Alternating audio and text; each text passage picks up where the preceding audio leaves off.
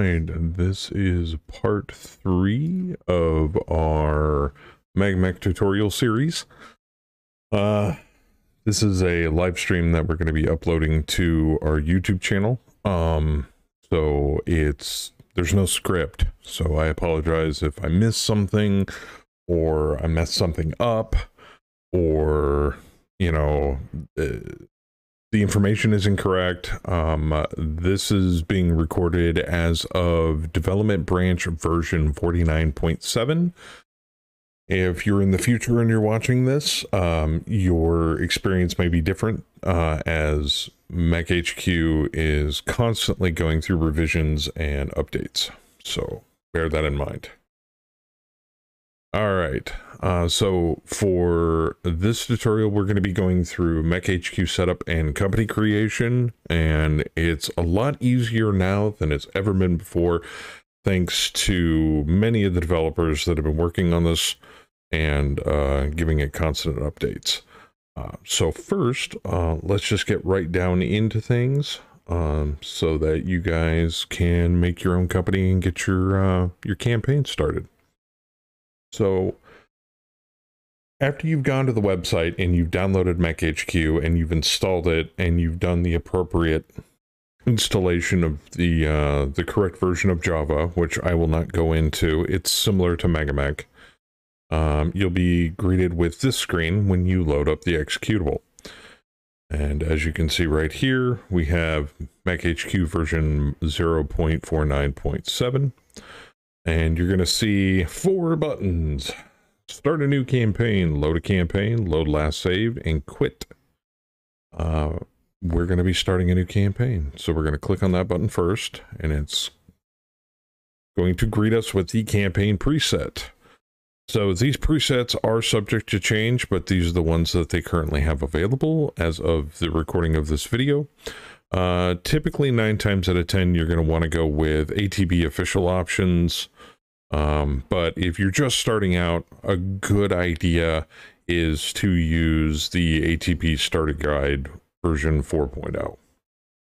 The reason why I say that is that in the folder where MekHQ was installed is a docs folder, and another folder inside that says ATB stuff. You're going to be looking for a document or a PDF that specifically says Against the Bot Starter Guide version 4.pdf. Like I said, that's the version I'm on right now. Those of you watching in the future may have a different version, so keep that in mind. Okay, so we're going to be starting with that. So select that, highlight it, hit OK. Now we have to choose a date. If you're familiar with BattleTech lore,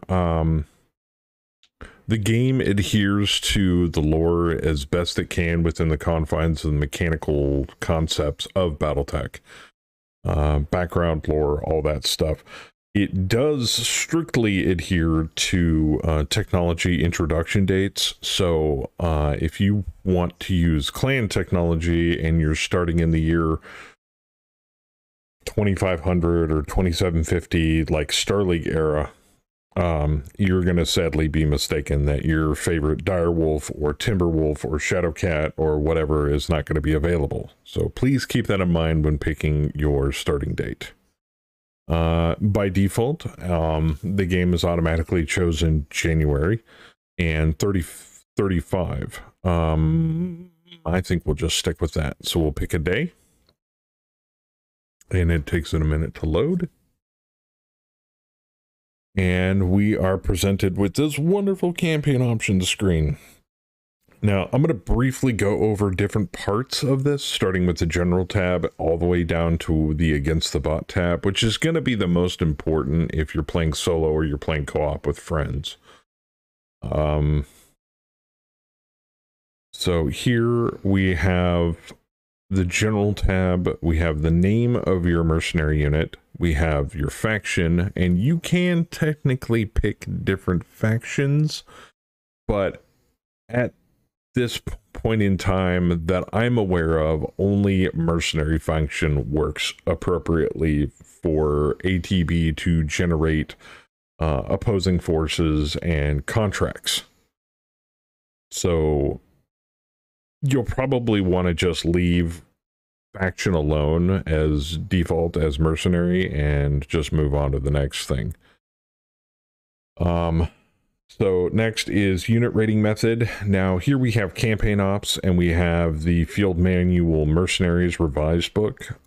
If you're new to Battletech or Battletech rules, or you just started getting into it recently, I would suggest the campaign ops. It's the most recent printing of how to deal with unit rating method. Some people prefer the old method of doing unit rating from field manual mercenaries. Your mileage may vary.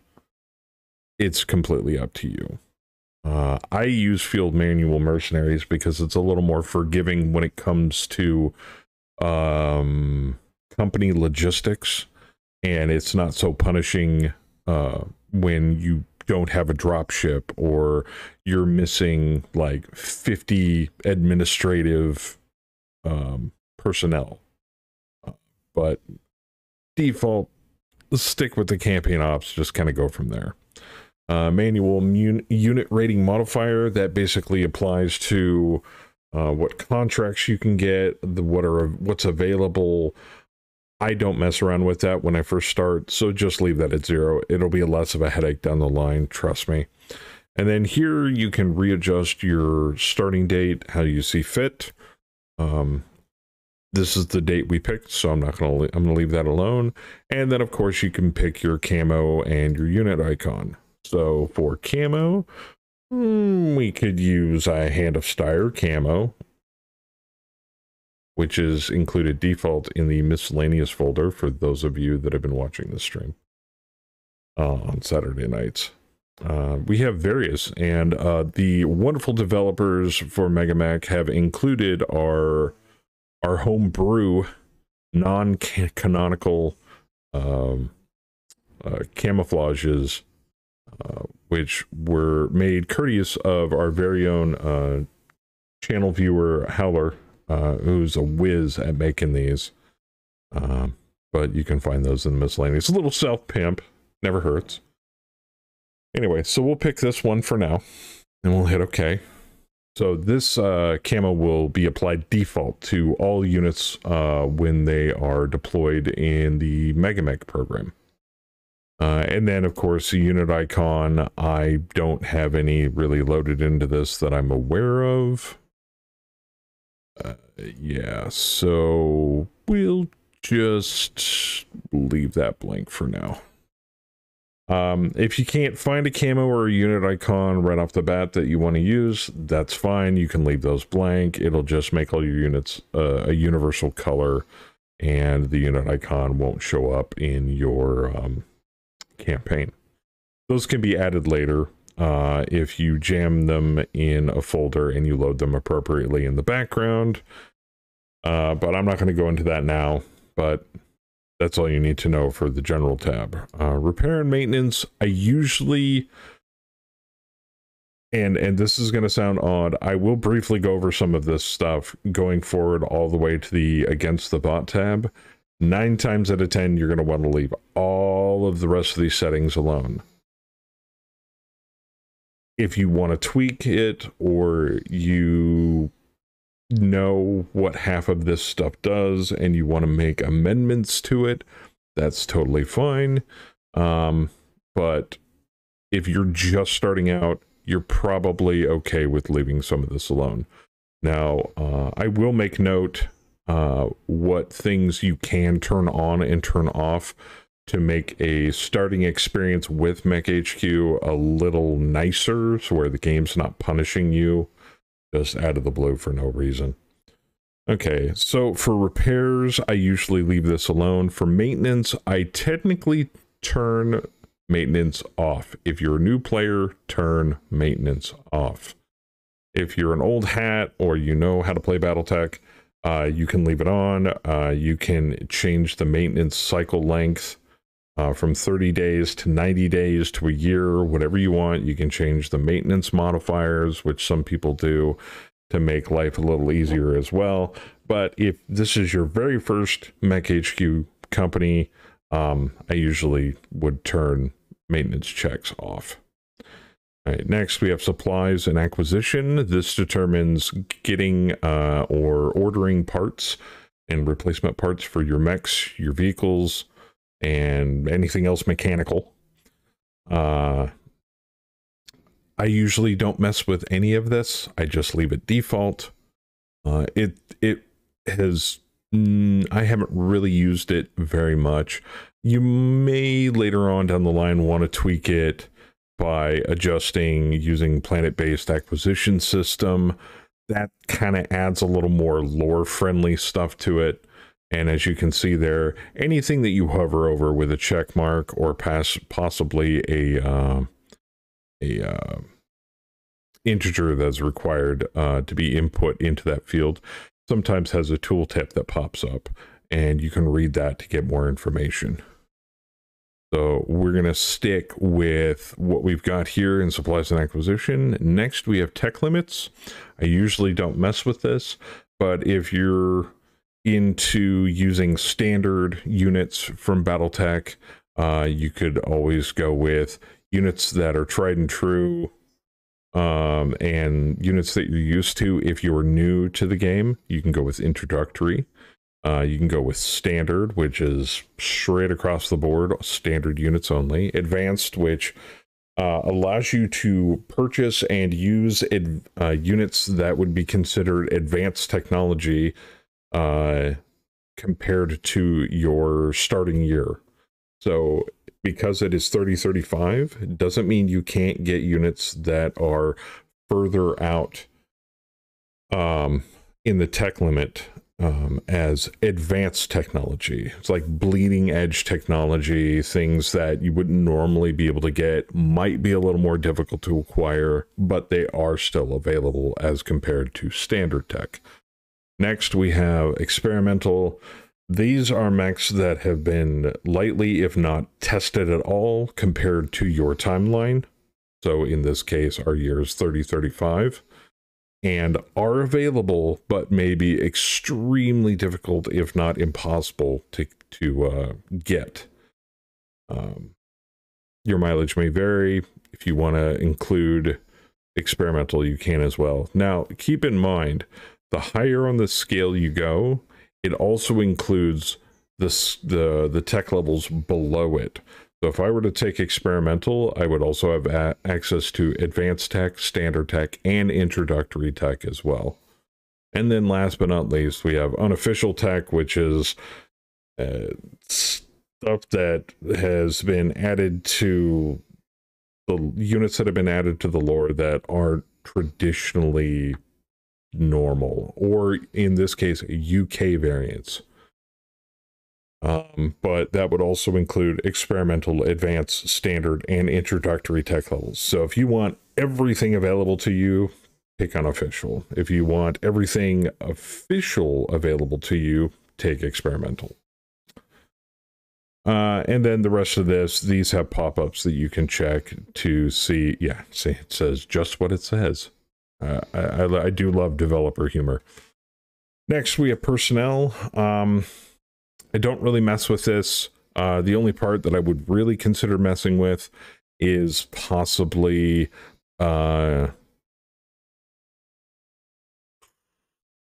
maybe use Edge for non-combat personnel, but that's neither here nor there. If you're just starting out, I would leave this alone.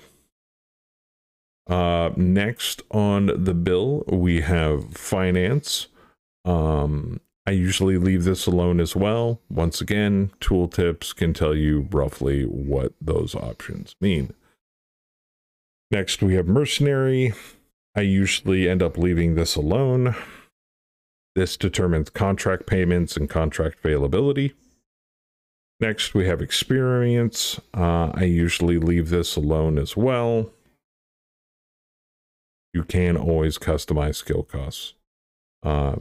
If there's one thing that MegaMek and MekHQ has taught me, it's a very malleable program to suit your needs, depending upon what you or your friends want to do with it. Next, we have skills. Never mess with this. Leave it at default. You don't really need to mess with it. Special abilities, same thing.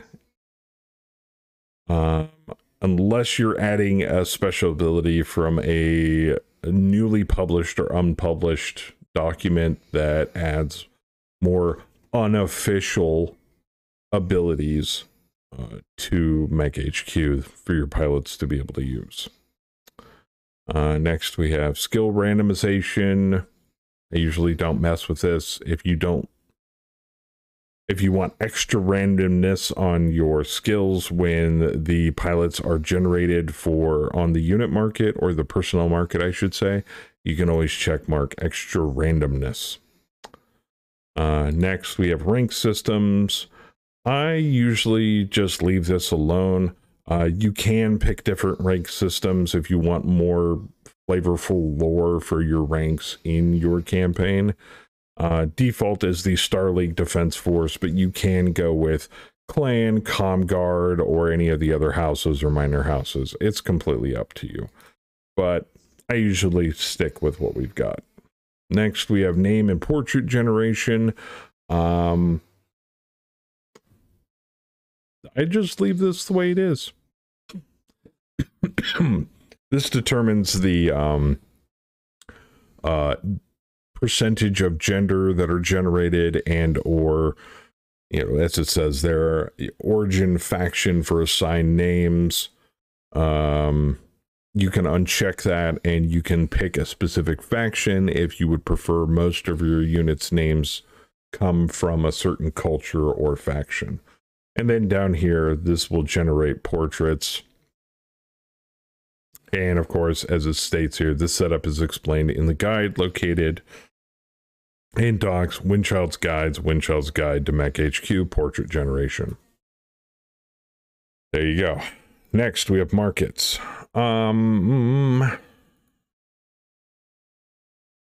Dylan's is a good method, but it's very forgiving. If you're just starting out, I would leave this alone. If you want something a little more ATB oriented, you could go with ATB, or you could go with Mercenaries version found in Field Manual Mercenaries Revised, or you could go with the way that personnel market is generated, aka by Strategic Operations book, which is the newest one.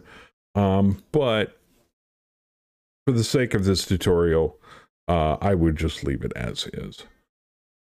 Next, random assignment tables. Don't touch it unless you know what you're doing. Don't mess with it. Leave it alone. It's going to do what you want it to do for your campaign. You don't need to mess with it. And last but not least, this is the tab I'm going to go over through thoroughly. This tab shows you all the ATB options. So obviously by default, we're using against the bot campaign rules. Your skill level. If this is your first mercenary company, do ultra green.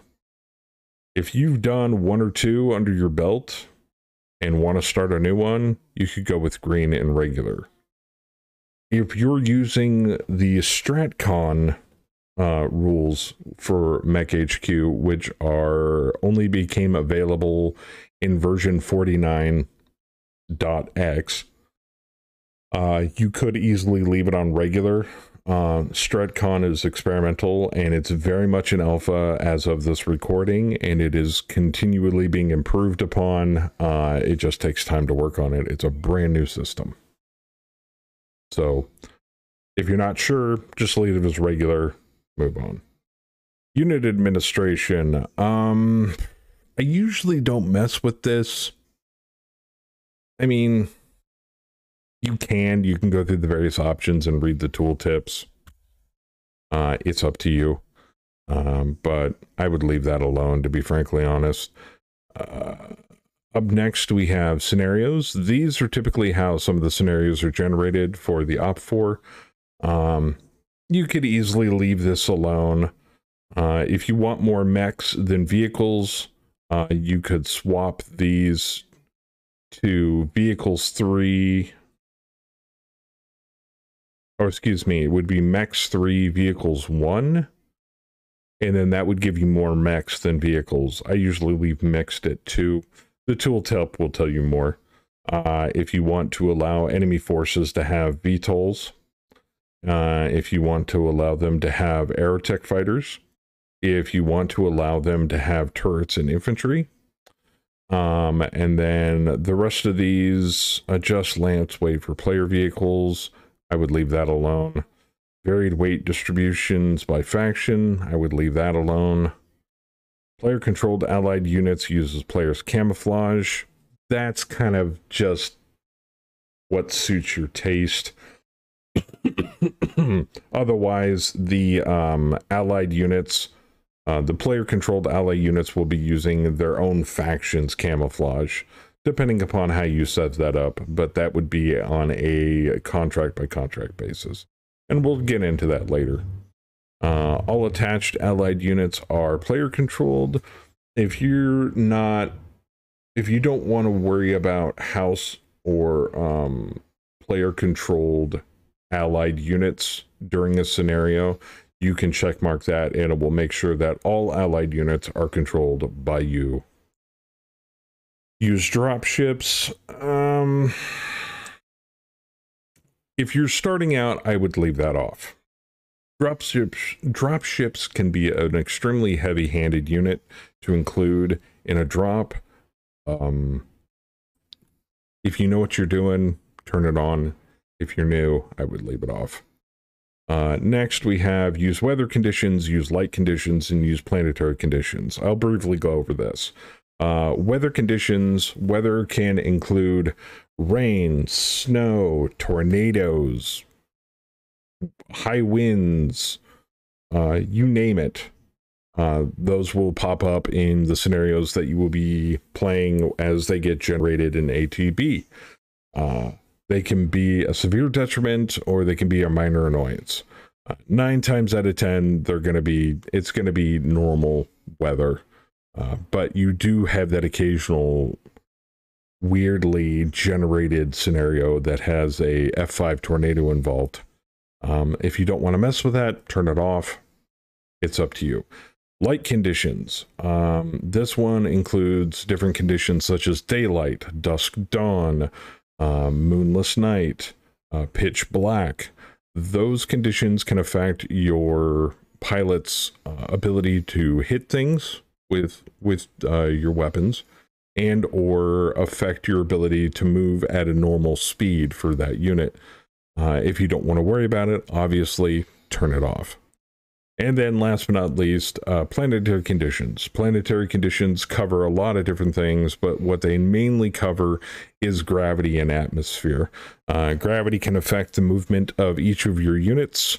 Light gravity, if I'm not mistaken, increases the ability of your units to move, but also makes it a little more dangerous if you do move at those faster speeds.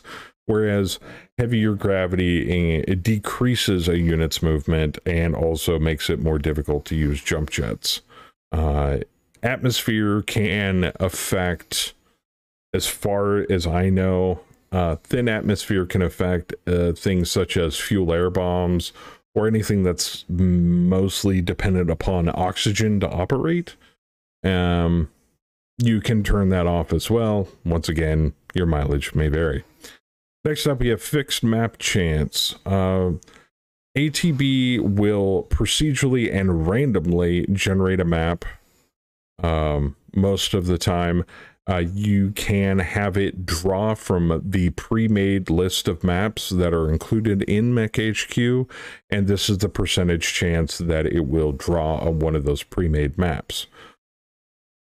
If you like pre-made maps and you don't like procedurally generated terrain, crank it up to a higher percentage. If you want everything procedurally generated, crank it down. Or just put it at 0. It's up to you.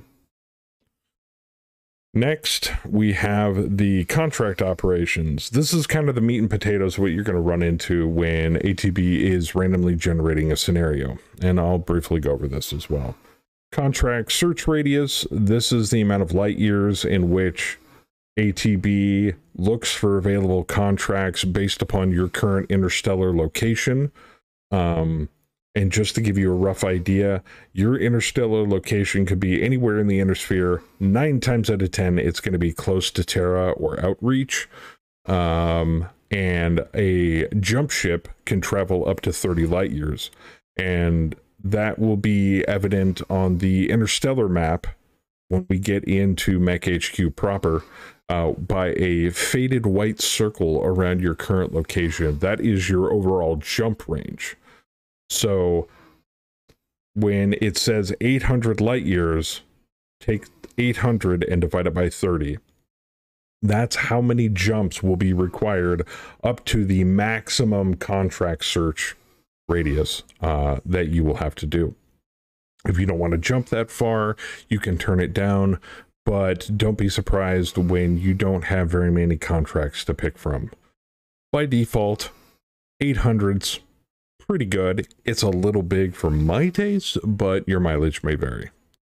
Next, we have variable contract length, mercenary company size limits, restrict parts by mission, limit lance deployment by weight, and limit lance deployment by size. I wouldn't mess with any of that, to be frankly honest. If you don't like being penalized for doing raid contract missions, I would turn off restrict parts by mission, because your CPA or campaign parts availability will drop significantly during a raid contract, and it will be very difficult to get your hands on replacement parts to fix some of your damaged units. Limit lance by weight and size, I would leave those off to start just to make life easier for you. And mercenary company size limits, I don't really see that being a problem. So I would leave those as default. Unit organization, this I wouldn't really mess with. I've never personally had to mess with it myself. I just leave it as default. And next, we'll go over battle intensity. I would leave that at 1, and then the chance of battle by roll. If you want to change what fights are going to be more prevalent, you can change those. Think of those numbers as percentages. But as you do edit those, it will change the intensity. So if you're getting a lot of battles and you don't want that many because you're having a hard time keeping up with repairs or anything else in your campaign, you can crank the intensity down and it will drop all of those battles accordingly. And then you click update intensity from battle rolls and it will also update the intensity. So you can go vice versa. It's up to you. But as default, it works. You're going to see a lot more recon and fight battles than you will defense battles or training battles. And then if you want it to generate chase missions because you hate yourself, you can always check mark that. Me personally, I hate chase missions with every fiber of my being, as with a few handful of people that I've talked to. They have told me, turn it off now, I don't want to do them. By default, it is off, but if you want to include chase missions in your campaign, you can turn it right back on. And last but not least, and probably the most important change as of version 49.x, is the use of the StratCon campaign rules. I won't be explicitly going over StratCon today, but you can turn them on and play around with them if you wish. But I will not be going over StratCon in this part of the tutorial series. All right, so once you're happy with all of your campaign options and your settings, you can just click confirm. Give it a minute. And it loads you into the campaign proper. So I'm going to go over some of the UI elements here, and then we're going to make ourselves a company using the brand new company generator that was included in version 49.x. It will be tweaked and updated as time goes on, or at least that's what Windchild told me. But I have faith that it is the best tool to quickly and easily generate a company, and I'll be briefly going over that as well before the end of this video. But to start, we're going to quickly go over the UI elements and MekHQ.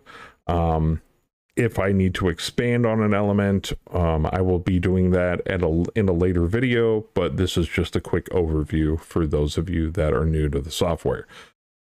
So in the command center, we have your daily activity log, your basic unit information, any available reports in case you want to know what's going on with your transport capacity, your hangar, your personnel, your cargo, and your unit rating details. Here you can find units, find parts, parts needed, parts in use, mass repair and salvage, and you can also do instant mass repair and salvage. This one brings up a window that allows you to tweak who and what is supposed to repair different units.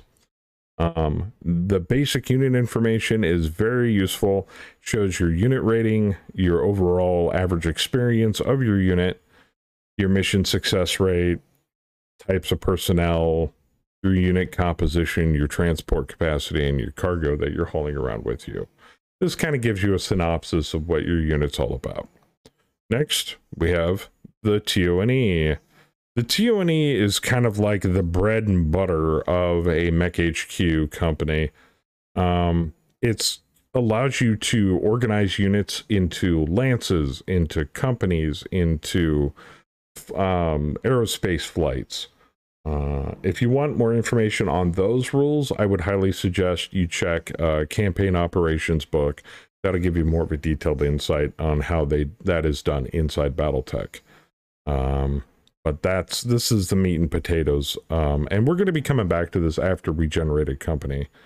Your briefing tab is going to include current contracts and missions that you are currently partaking in. This will be the overall contract here. This will show you your current selected scenario, and this will show you your current contract deployment requirements. And we'll be going over this as well again after we've generated a company. Your interstellar map. We are starting on Galatea. This is the inner sphere. If you're at all familiar with BattleTech, this will look familiar. There's various things you can do with this. If you go down here to the right tab, you can change the color by faction, technology, industry, raw materials, output, agriculture, population, HPG, and recharge station. Me personally, I don't like seeing empty systems because they're empty. Some people do. And I love ISW areas because it kind of gives me a rough idea of the various factions and their borders, roughly. So we have Steiner, the FRR, Dorita, Davion, Merrick, and down here we have Liao. And of course the various sub-factions. Now if you want any information on a system specifically, you can just click on it. Where's Terra? And it shows all the information right here that you could ever possibly want.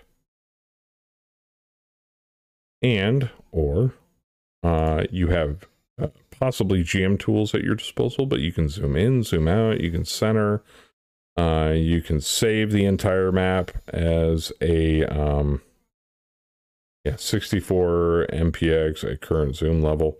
And then GM mode, you can automatically move your current position to that planet that you have selected, or you can instantly recharge your jump drive. It's up to you. You're the game master. Next, we have the personnel tab. This will show you all of your current personnel. You can sort it up here by personnel type. You can sort it by view. I usually leave it on general. You can do it by graphic. And group by unit. This is very useful for if you have infantry platoons. So it won't show every single unit in the infantry platoon. It will just show the platoon commander as one entry. It makes it a lot easier to understand and to figure out. And then obviously this area will have all of whatever personnel type you have filtered. in here, and then if you make a selection, it will show that personnel on the right hand side and their battle record, their years in service, and we'll look at that again after I've generated a company using the company generator. Next, we have the hangar, similar to the personnel tab, but here you can filter it by different unit types and obviously view. Here in the warehouse, this shows all of your stored equipment, whether it's damaged or fresh, ammo, armor, all sorts of stuff. But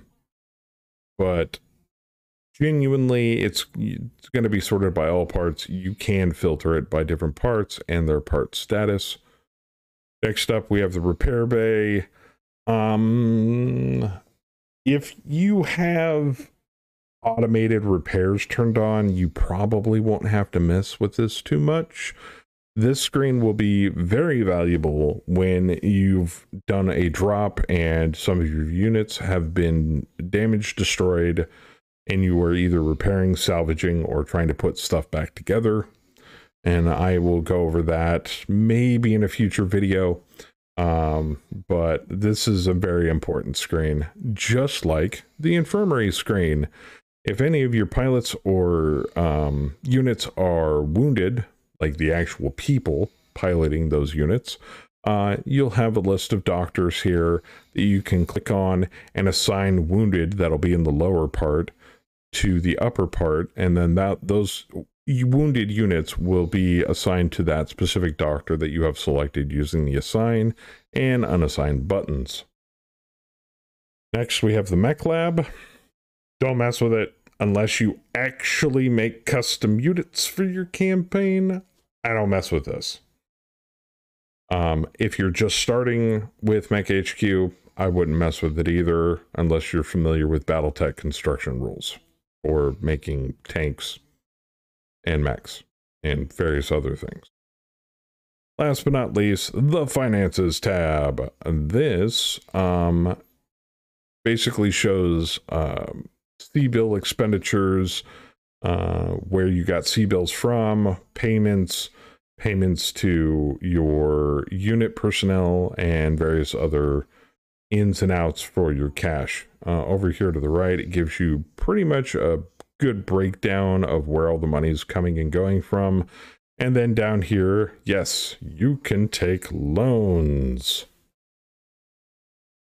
If you're in the red when it comes to C-bills, you can take loans.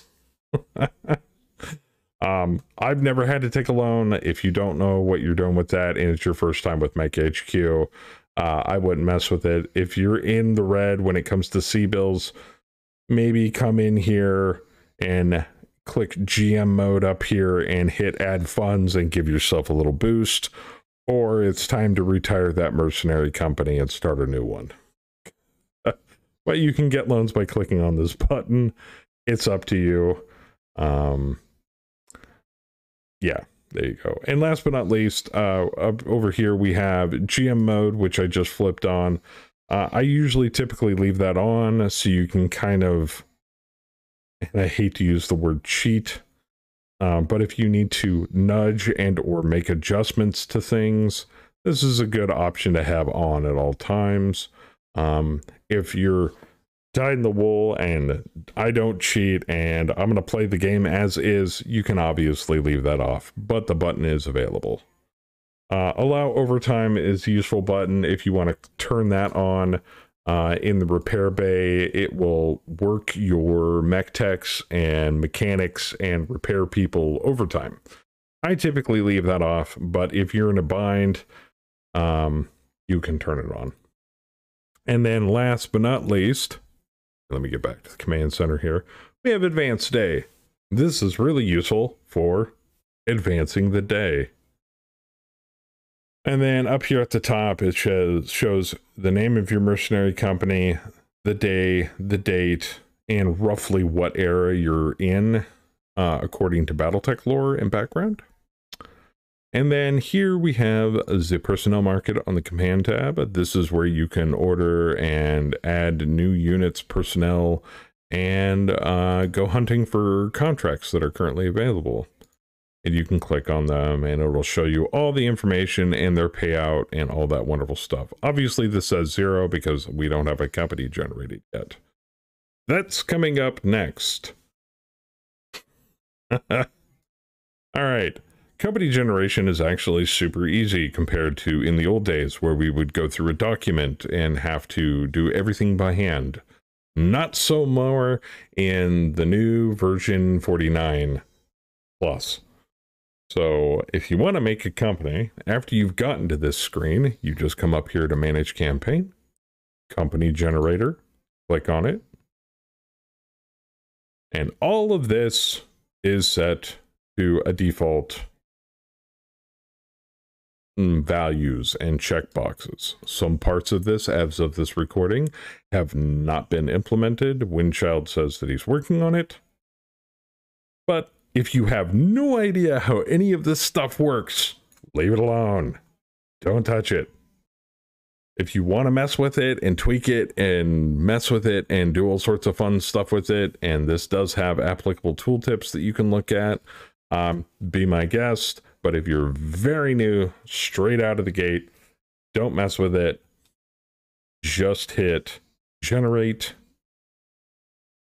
Boom. Man, if we had this back in older versions, my life would be so much easier. So if we go to the TONE here, we see we have Able Company with Able Lance and Baker Lance and Charlie Lance. And it shows their rank, their unit, and obviously what lance they're in, as we have Mayor of Fukio Watanabe. Major, I said Mayor. And over here you can see the pilot, the personnel log, all the skills and all the fun stuff. And right here you can see what unit they're piloting. They are currently piloting a Wolverine 6R. And you can go to the various other people, and as you'll see, they all have portraits, they all have different genders, they all are in different lances. It's fun. Next. Briefing room. Obviously, there's nothing here except the new units, the lances that we generated are showing up here. So, let's go back to the command center and find us a contract. Oh, look, this all got populated all of a sudden. So, at this point in time, we can work for the Federated Sons, and it generated either a garrison duty against the Outworld Alliance, or pirate hunting against pirates. Here, we'll be losing money if we take this contract, or if we do garrison duty, we'll be losing a little less money. I don't know why the estimated profits are like that, but if you're like, screw these, I don't want to do these, then you can hit GM mode turn on, hit generate GM, and it will make more contracts. Look at that. Look at all these contracts popping up. Oh my gosh. Sorry. I'm having fun with it. And then you can go through the various contracts. Oh, there's a 6 mil. Where was that 6 mil? Hey, look at that. A garrison duty for House Merrick against House Steiner. So we can hit accept. And if you want to know where it's located, oh, it's in the system of Savannah. And that is 4 jumps away. You can click on that. Obviously, we're taking that contract. Oh, and there's Savannah. Where are we located? We are currently on in the system of Galatea, but we want to be here. So we'll hit calculate jump path and hit begin transit. And then we have to advance day until we get there. And we'll be doing that here shortly.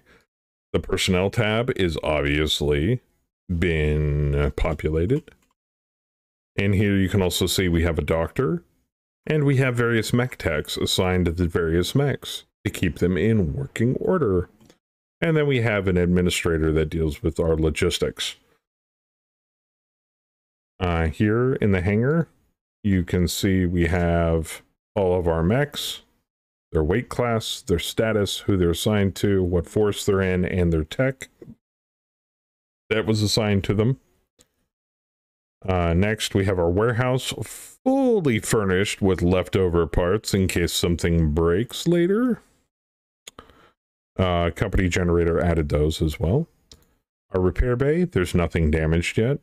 And there's nobody that needs to be assigned to our doctor at the moment. All right, so why don't we advance the time and get to Savannah. And as you see, as I hit advanced day, you'll see current location, Galatea, in transit to Savannah, 12 days out. And it says 100 charged. So now we're in Alioth, and the jump ship is currently charging again. 58, 73, 88, jumped again. So now we're in Fecta, or Fessa, Vesta. And we charge again, and it jumps again. Now you see this white circle I mentioned earlier in this broadcast, or in this video? This is a 30 light year jump range. That is an immutable fact. All jump ships can jump a maximum of 30 light years in Battletech. So this determines what planets you can jump to in one jump. Charging again before we hit Savannah. All right, so now we've jumped into the system and we're still 6.41 days out. How is that? Aren't we there? Well, we've jumped into the system, but Savannah is the third planet from the current star in that system, so it takes time for us to get there. So there's the jump ship, there's our transport dropship vessel, and there's Savannah. So as we advance day, 5 days out, 4 days out, 3 days out, 2 days out, 1 day out, half a day out, and now we're on planet. And that jump ship is currently charging. All right, so we're on planet. Now what do we do for our first contract? I'm glad you asked. So as you can see here, here's our contract information. But there's no drops, Joker. You're right, there's not. Now, what's this red text down here? This is what is referred to as deployment requirements. These have to be assigned before it will generate, before the contract will start, and ATB will start generating scenarios. So we need a total of 2 assigned lances, and one of them has to be set to defend. Okay, so how about we assign our heavy lance to defend, and let's assign our medium lance to fight. Oh, now they're not red anymore. We could stop there, but I want to include Charlie Lance as well. I want Charlie Lance to see some action, so we'll assign them to scout. Deployment requirements is the bare minimum that must be deployed in order to satisfy the contract, in order to continue to generate scenarios for it. So now that we've successfully satisfied the requirements for this deployment, and the start date for this contract is the 10th of February, and it is currently February 10th, then we just start advancing the day.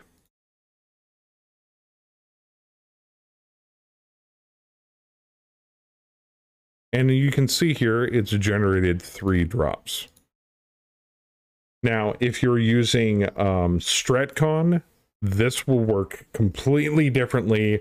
I will be making a StratCon tutorial in the near future, but this is for default ATB. So as you can see here, we have 3 pending scenarios. We have one that is in 4 days on the 20th, one in 5 days on the 21st, and 1 in 6 days on the 22nd. You'll also see the different lances that have been assigned to these 3 scenarios. So if we select hide and seek attacker on the first one, you'll see that we are the attacker and the Lyrans are the defender or the enemy. Here at the top, you'll see 3 folders. Here you'll see allied forces that are joining you on this scenario. In this case, the Free Worlds League have sent a wasp with us. And then the opposing force, main opposing force, is a grasshopper, a griffin, a phoenix hawk, and another phoenix hawk. But they have reinforcements as well. And another lance of mechs. Ooh, that's going to be difficult. And all of that, both those lances will be fighting Charlie Lance. Good luck. Here you'll see the map terrain for the drop. Roughly what the map is going to include, the map size, the light conditions for the map, and the weather conditions for the map, wind, and if there's any fog, current gravity, and the current atmosphere, and which section of the map you're starting on. And then below it, you'll see rerolls. These rerolls are your tactics score for the Lance Commander in Charlie Lance. So he has a tactics of 1, if I'm not mistaken. Which one is... Oh, here he is. Yes. And you'll see that Lieutenant Sakani has a tactics value of 1, which allows her, if we go back to the briefing tab, 1 reroll. You can reroll any of these that you want. So you're like, hey, I don't want to fight in rain. So you click on that, hit reroll, and now the rain has stopped, and you have clear conditions in the daylight on this map size with this map in this terrain type. Below, you'll see various details and information on how to win the drop or win the scenario. MegaMek doesn't exactly check those values. You will have to check those values yourself, and especially in the post-drop screen. I won't be going through post-drop screen right now. If you've seen any of my prior videos for our Saturday night campaign play, the post-drop screen will make more sense. So here it says, the following units deployed by your employer must survive. Each one destroyed results in 1 point penalty to your contract score, which is located... Well, it's supposed to be located over here, but I guess not. Once again, development branch, currently in development. Bear with us. Destroy or cripple force with withdrawal. Force the withdrawal of at least 50% of the following enemy force. They are in Commonwealth. These wonderful people right here, and these guys as well. Ensure that at least 66% individual units from the following forces and units survive. Your ally and Charlie Lance. Winner controls the battlefield after the battle, so whoever wins can claim battlefield salvage. So that's how that works. Now, if you'll notice, this drop happens on the 20th. It is currently the 16th up here. So if we advance the day, 17th, 18th, 19th, 20th, you'll see it's assigned Charlie Lance. And all these values are set in stone. Everything's ready to go. And I'm not going to hit it, but once you hit start game, it will load you into the MegaMek lobby with all of the units preloaded, ready to go. Basically, all you have to do is hit I'm done in the bottom right-hand corner, and it will load you into your drop, and you'll be able to play your game, and Princess Bot will be playing the op4, or the opposing force. And then once that's done, you'll go through the post-drop screen, and then it will disconnect you and close out of MegaMek and load you back into MekHQ, and it will give you the resolution, whether you picked victory, whether you picked defeat, what happened. It's all up to you on how you want to spin that. And it will then add injured people to your infirmary. It will add damaged mechs to your repair bay, where you'll have to click on them, see what things need to be repaired, and then you can choose your technicians on the right and who to repair them. This will give you your target number on 2 6-sided dice on what you have to roll in order to repair that unit. And also, if you're missing parts, which sometimes that happens, you can click on this screen and it will show you a list of things that you're missing that you need to order, and you can order them right from this screen, and they'll either be available or they won't be available, depending upon what contract you're on and what your current campaign parts availability is. And then those will be in transit, and then they'll show up, and then you can repair them and put those parts back on, or reload those ammo bins, or do whatever it is you need to do and get your force back into fighting shape, where you can continue to do more drops. Okay, this tutorial part 3 has been going on for an hour now, so I think I need to cut it off here. But there's going to be more MekHQ fun and tutorial stuff in this series. I don't know which tutorial I'm going to do next, so if anybody has any suggestions, please feel free to let me know. You can either send me an email, or you can join us on our Filthy Casual Discord server, or you can ask your questions live on Twitch while I'm live on Fridays and Saturday nights starting at 8 p.m. Eastern. And stop on by, introduce yourself, and ask your questions. But that's all I got for now, so thank you guys for watching this extremely overly long video. I hope it was helpful. Like I said, if you have any questions, please feel free to ask. I will do my best to try to ask them. If you have any in-depth questions about Battletech and or the MegaMek suite of software, I highly encourage you go to the MegaMek website. That is MegaMek.org, MEGAMEK.org, and they have a link to their Discord on their website, and you can go into their Discord and talk with other like-minded MegaMek people, and talk with the developers as well, and get insights on and hopefully answers to your questions that pop up.